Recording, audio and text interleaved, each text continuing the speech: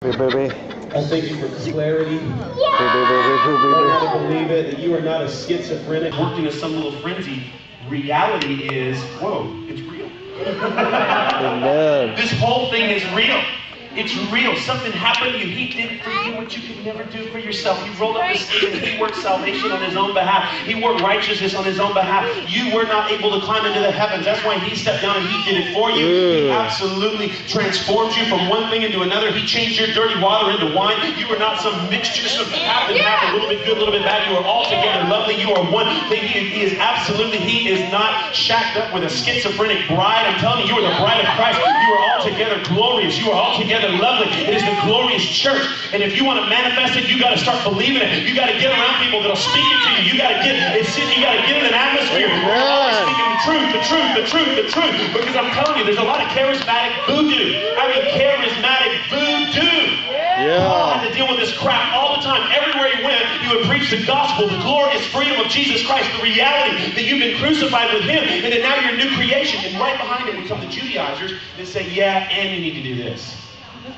Oh, that's great, and you need to circumcise yourself. Oh, that's great, and you need to blow your shofar on 7 mountains to make it blah, blah, blah, blah, blah. Oh, that's great, but you need a little bit of inner healing to make it work. Oh, that's great, but you need a little bit of this and that. Oh, that's great, but this and but that. It is called the Galation Bewitchment.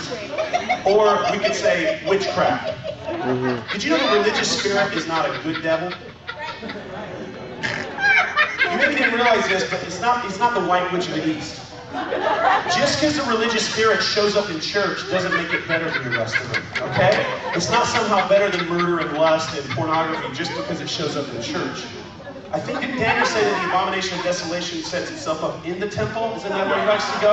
Yeah, near the temple. And just because it's charismatic doesn't make it right. Did you know that the Pharisees were charismatic Jews?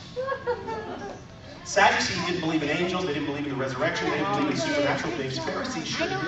There were Pharisee exorcists, there were Pharisees who did all kinds of supernatural things.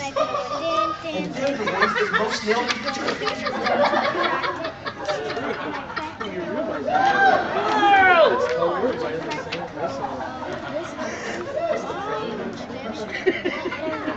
Crack, he's like, you can become a ghost, so that means... Oh my goodness. Is this making any sense to anybody? Any lights coming on right now? So you wonder how I can stay drunk every day? I don't have another excuse. I didn't start this, I can't stop this. Something happened to me. Something happened to you. Can you realize it? Oh, your whole life is just a realization of what has already been done. See, when he said it's finished, he wasn't like Tony Robbins giving you a motivational speech. Oh, this will cheer them up so that they'll do harder work. It is finished means it is finished. You've been transformed. Oh, brother, I know one day I'll be holy. One day I'll be cleaned up. One day when I die. I think we addressed that last night, didn't we? Oh, so you're saying death is your salvation. The wages of sin, which is death. That's what's going to make you holy. One day when I get my new glory. Your entrance into heaven is not when you die. Your entrance into heaven was 2,000 years ago when he died. He is the doorway to heaven. Talk about changing language. I'll tell you another voodoo language thing we need to change. Open the heavens, Lord. Check. He did that. Check. Why do you think I got on the cross? Check. What do you think that was all about? I rent the heavens and I came down. As a matter of fact, the veil of the heavens was torn when his body was torn. It hasn't closed back up. There is no separation between heaven and earth. Oh, brother. Oh, the heavens were really open in that service the other day. When you hit that one riff on the guitar. Oh, all we need is a good guitarist to open the heavens. Oh, Jesus didn't need to die. The guitarist could have done it. So far back, could have done it.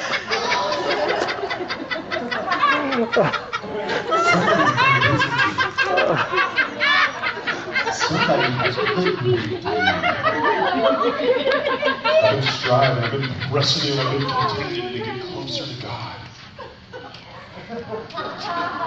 Close is close. You're in union with it.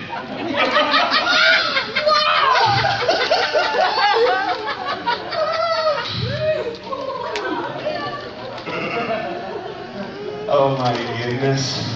I I just give you guys a bewitched slap right now in Jesus' name. I just thank you. See, these Galatians, they had been bewitched. Somebody came and bewitched them. Charismatic bewitchment came in, and they were bewitched, and they thought they had to do extra stuff. One day when I do my 40-day fast, then I'll be able to do this and that. We'll deal with some of those things in a minute. I don't want to bite off too much for you in one little session here. Oh my goodness. Paul said to the Galatians, was not Christ clearly portrayed as crucified among you? Why are you not going backwards? Oh, what do you think you need to add to this? See, the problem is we think that, somebody will come in and they'll do some nice little hocus-pocus miracles and stuff, and great stuff, and valid miracles, that's great. And then but the thing is, they'll be quick to give you formulas of how they got what they got. And I'm going to tell you, there are some fine miracles out there. I'm telling you, some nice, top-tier miracle workers out there, right? But what they will not tell you at the end of the day is that they got what they got as a GIFT.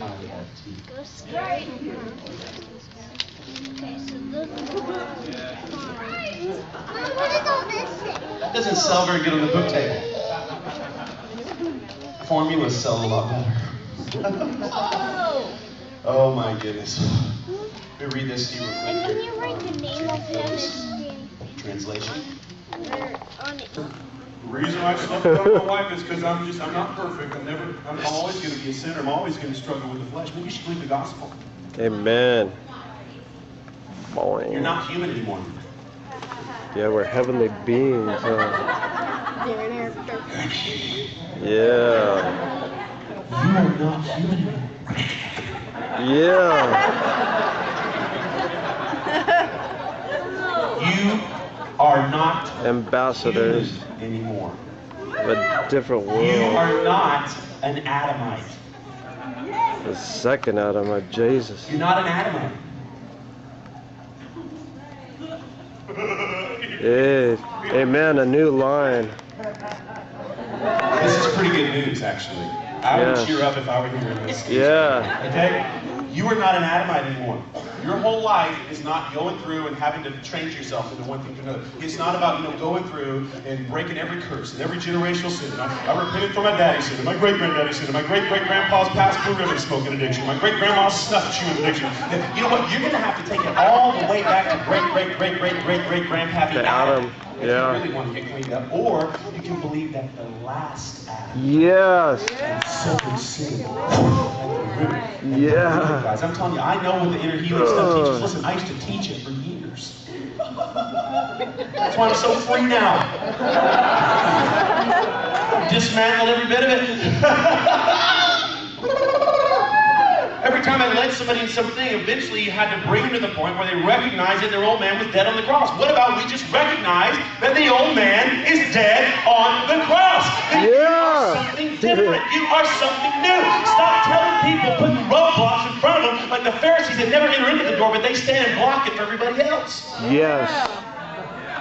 The gospel is easy. It should be so easy that a little child understands. It's a message for sinners to change them into saints by no effort of their own. Okay, so you're not human anymore. Explain this. Verse 16. Therefore, for the future, we know no one simply as a man. Weymouth translation. Knox translation.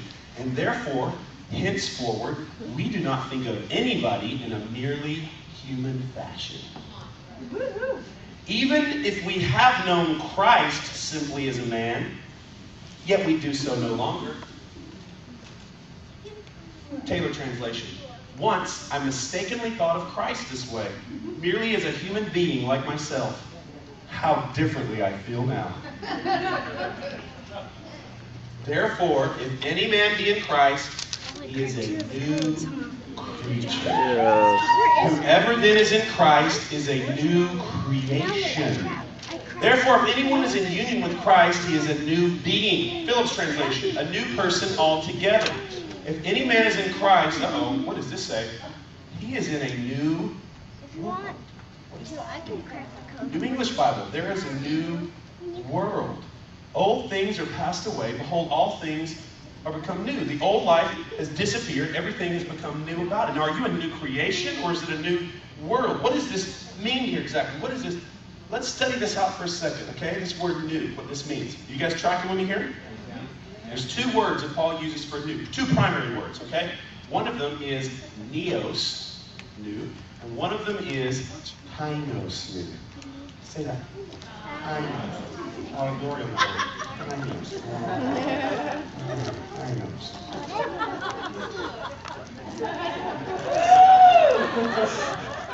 This is what neos means. Neos is new as in respect to time, okay? If I've got an old pair of Nikes and I get a new pair of Nikes, just like the old ones, but they're just new in respect to time. They're not worn out. They don't have a mouth pocket at the bottom, right? They're new Nikes, okay? Same as the old, but a new in terms of time,